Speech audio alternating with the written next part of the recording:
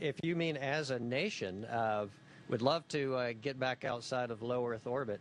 As low Earth orbit is an important place to be to learn how to do space flight. So we can mature as a spacefaring nation. But regardless of the destination, whether it's Mars, an asteroid, or the moon, I think everybody's looking forward to getting back beyond that and seeing those photos and hearing the voice of the person that looks back and sees the Earth as a sphere, as a ball again.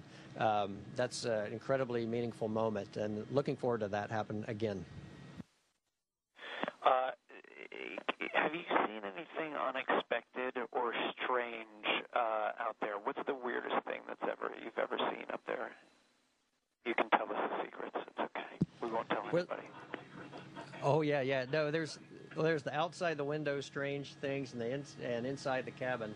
The aurora australis and the aurora borealis are the two things that really takes your breath away the first time you see it. It looks very alien, just curtains of this subtle, faint green glow that dance and move around as you come close to the poles in your orbit. I saw a shooting star, my first one actually, and that was under me. It's between you and the Earth that you see it happen, go through the atmosphere. And usually you don't see anything moving except the slow motion of the Earth going by. So that's striking to see that. I think one of the strangest things, it's a perception issue when you get up here. Your eyes aren't used to seeing the movements that you see here. And when I first got up here, a colleague, a crewmate, went flying by me, and for a split second, my brain said, that's got to be a cat. It's got to be a panther. This big thing that's just sliding by you like that. And, of course, you see it and you know what it is right away, but the perception for a split second kind of makes your heart jump, and you go, what was that? And you go, oh, it's just my crewmate. So your perception gives you a lot of strange alien feelings when you're inside the cabin as well. Wow. So is there an up and down for you at all? Do you kind of orientate yourself to a certain direction once you get familiar with the equipment and the inside of the space station? There are parts of the space station where there is no up and down. It's kind of like you're a hamster inside of a little tunnel.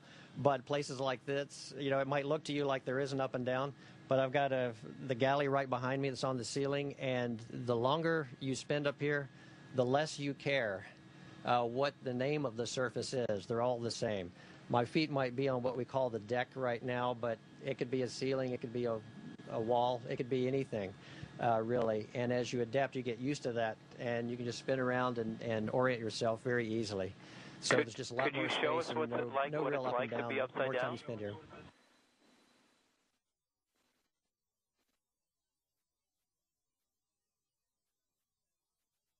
And actually, I'm not upside down. The camera's upside down. Now the camera's attached to the ceiling. Okay, great. And I'm on the floor. Oh, so as you get adapted, you find that out right away. Nice. There's a question. Have you ever danced in space, and will you show us what a little dance is like right now?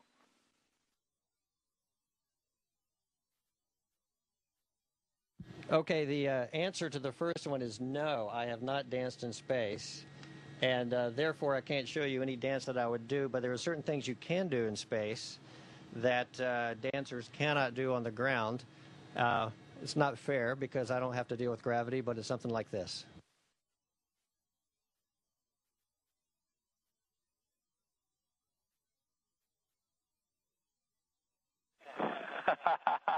And being scientists, we love the demonstrations of angular momentum as well, so that's great. That's always fun to do.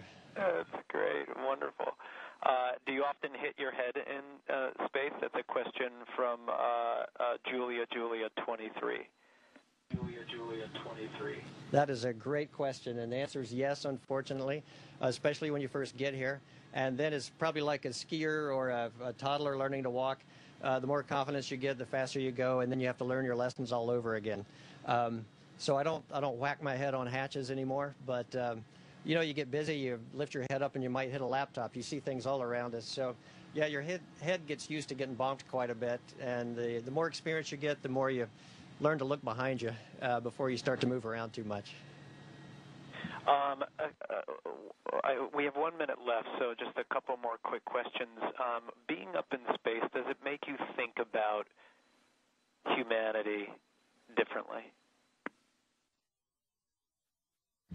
Absolutely, because the world is so beautiful from what we see, but we don't see the activity of the humans down there. We read about it, and it's all astronauts say this. You see the Earth, there's no borders. The atmosphere is only just about an inch thick if you hold your hand out and do your fingers like that. So the Earth is an incredibly fragile, precious place where the humans live. And so it gives you a lot of love for not only the planet, but for the humans on it. And sometimes I wish we could behave better sometimes down there, but ultimately it gives you a lot of a thrill and a lot of confidence in the future of the human race. Well, our band is called 30 Seconds to Mars, and someone wants to know if we'll ever actually be 30 seconds to Mars. Oh, I think there's no question at all. The question is when. Mars is kind of a sister or a brother to the planet Earth, along with Venus. A lot to learn there, and that seems to be a logical place for humans to go someday. So I think there's no question we will be. Well, maybe you can make a dream come true and just say our band name from space one time so we can have it blasted out to the universe. Well, Jared and Shannon and Tomo of 30 Seconds to Mars, great talking to you today. Welcome on board the space station, and really enjoyed having a few moments with you. Thank you. You've made a dream come true, all you guys here. So NASA, thank you. We love you guys. We'll see you next time. We'll see you next time. Thanks very much. We're all waving to you and smiling ear to ear. This has been a pleasure, and we'll see you another time. Thanks so much, and safe travels.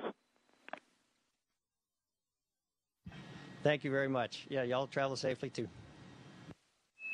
Space, this is Mission Control Houston. This concludes the event. We're now resuming operational audio communication.